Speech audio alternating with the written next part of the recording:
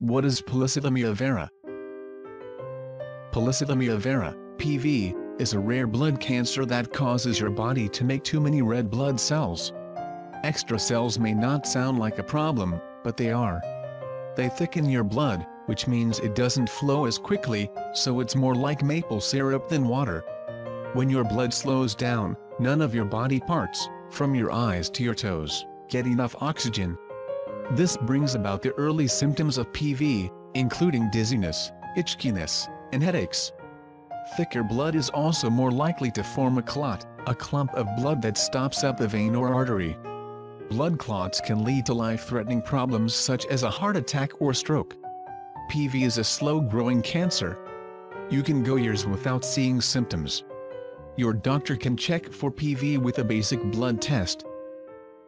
But most people with PV find out because they had the test for some other reason. There's no cure for PV, but there are treatments. Most people with PV live a normal life when they get the care they need. How did I get PV? Doctors don't know what causes polycythemia vera. It's not linked to anything you do, the way smoking makes you more likely to get lung cancer. Anyone can get PV, but it's usually seen in people over 60. Men are a little more likely than women to get it. While the cause isn't clear, most people with PV have a problem in a gene called JAK2. Your bone marrow, the spongy center part of your bone, creates your blood cells.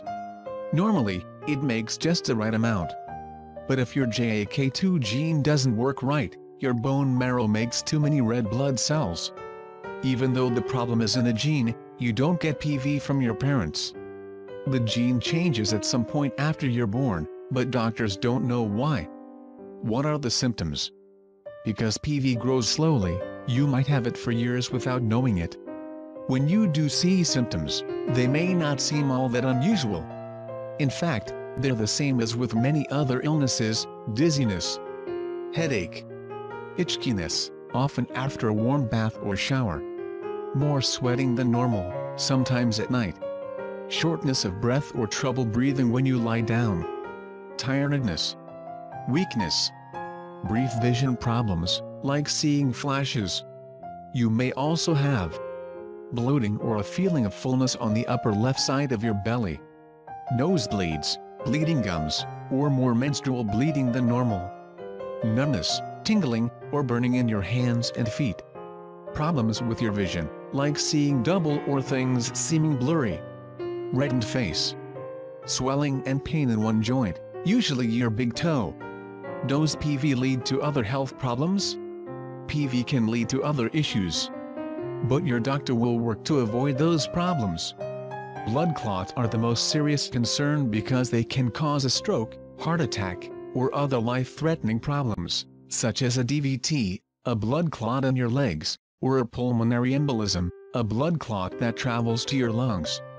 Clots can also make your spleen and liver larger than normal, giving you sharp pains in your belly.